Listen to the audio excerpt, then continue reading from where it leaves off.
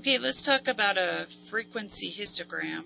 I have the quality ratings for natural peanut butter, and I have a histogram set up down here, and you'll notice that this is a relative frequency histogram, meaning I have the percents on the vertical axes instead of the count. So that means I need to figure out what percent goes in each interval instead of what count goes in each interval.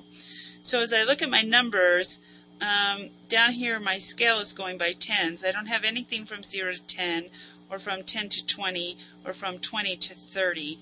I have one number from 30 to 40, one from 40 to 50, and from 50 to 60 I have 3, and from 60 to 70 I have 7, from 70 to 80 I have 1, and from 80 to 90 I have 1, and then I don't have anything from 90 to 100.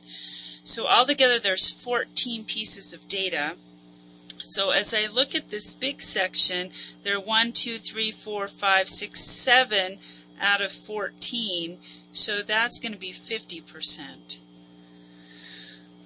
Down here I have 1 out of 14, which is about 7%.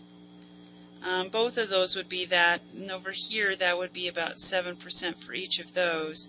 If 1 out of 14 is 7%, then 3 out of 14 is about 21%. So now I have my percents figured out. I just need to go ahead and put it in my histogram. So in the 30 to 40, I'm going to fill this up almost to 10, up to about 7. From 40 to 50, the same.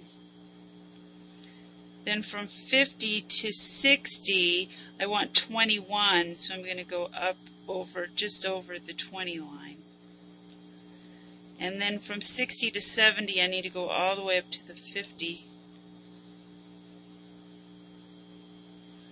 From 70 to 80, again I'm 7%. And then from 80 to 90, again about 7%. And then that's it. And I can go ahead and color in that all of those bars so that it makes a nice histogram. And that's all there is to making a frequency histogram.